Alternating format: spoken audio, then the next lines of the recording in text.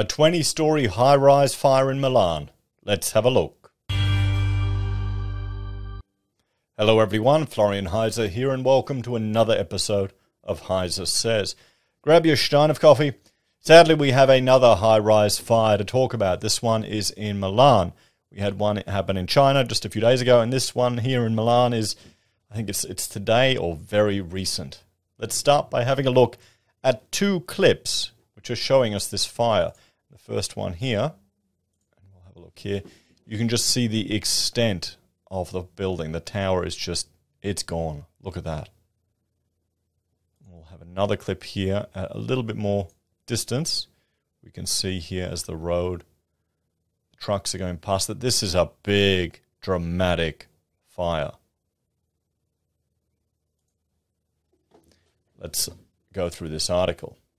Milan 20-story high-rise engulfed in flames and residents are evacuated. Hopefully there have been no loss of life. Fire ripped through a 20-story residential building in Milan, northern Italy, leaving rescue workers scrambling to make sure no one had been caught in the flames and thick smoke. The blaze started on the upper floors of the tower on the southern outskirts of the capital in the Lombardy region. The flames then spread to the lower levels, causing thick smoke, the Italian fire services said on their Twitter account. The building houses some 70 families who were being contacted in an effort to make sure no one was missing. We are sure there was time to get out, but until the controls are finished, we cannot be entirely sure, Mayor Giuseppe Sala told reporters on the scene. But we're optimistic because people had time to get out, hopefully. Hopefully. So is this a curtain wall going right up here that's just gone? He said about 20 people were evacuated without incident. Mr. Sala said there were no reports of injury or death, but that firefighters were kicking down doors apartment by apartment to make sure there were no victims.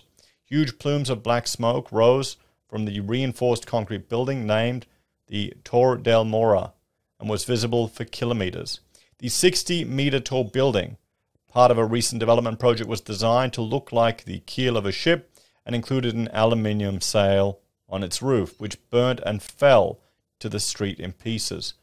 Oh boy.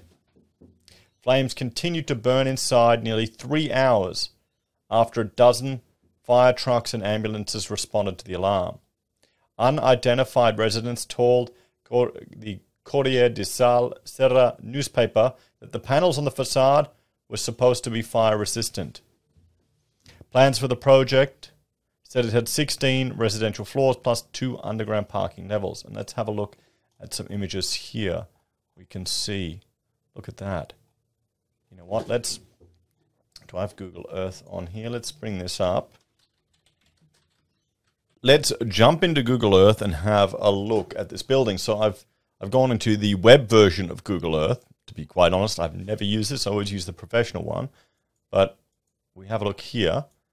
We can see this is the building right here. And, hang on, am I becoming too boomer to know how to use it? There we go. You can see this cladding all the way around here. Now, if we look at this, I'm just going to shrink this here.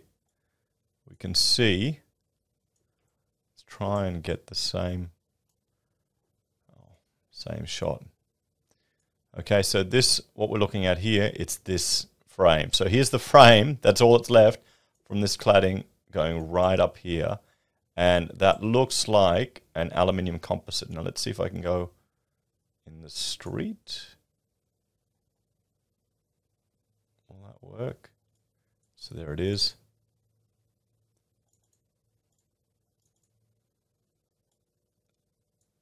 We're kind of getting the same view here, everyone. Near the Macca's across the road. Okay, hang on, I misclicked. I missed.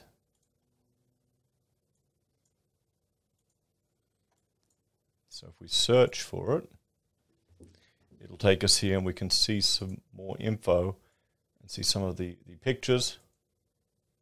I mean, there you go, the rendering. If this was an aluminium, I mean, yeah, this has to be an aluminium composite panel. I'd bet with the way it's burnt, the way the fire spread, and just looking at the steel frame that's left there, I mean, that would be the most effective way to clad it and to get that nice quality finish. You know. Now, what I'm talking about when I'm referring to these composite panels, everyone, let's have a look here. Now, these are the type of things, the type of panels. You can get them, you know, it's two sheets of metal with a filler, pretty much a filler. And you can have different fillers inside the panels. And as an architect, you'll specify a material that's fire rated, that will not burn. But what can happen is alternative materials can be substituted. And if you're looking at it on the outside, how can you tell? Walking past doing a site inspection. You know, they've got all the paperwork. It's all fine. Or it could be a builder saying, oh, I've got this product that's exactly the same. It's just cheaper. Look at it, see? But the core is different. And the core is the issue. If we have a look here, I mean, these are different examples. I mean, don't get me wrong. These materials are fantastic. They're useful in certain situations. And you can get materials with a core that won't burn. And it's great. But this is the issue. So the insulating core, 2 to 5 mils thick, 100% polyethylene. Heat from the firewall conduct quickly to the core through the thin aluminium. Core loses ability to bind, causing the outer skins to deform and delaminate. The core melts and can ignite. So is that what we've seen right up here, up this side of the building, and as per this video? It looks like it. So if we bring up Google here next to it, where's that shot? That's looking here, isn't it?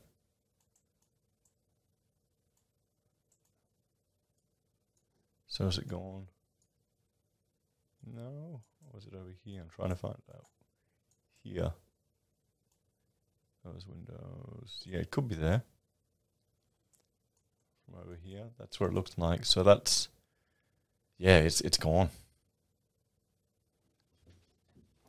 It's gone. So guys, what's the solution, takeaway, or the lesson from this? Well, let me jump on my soapbox.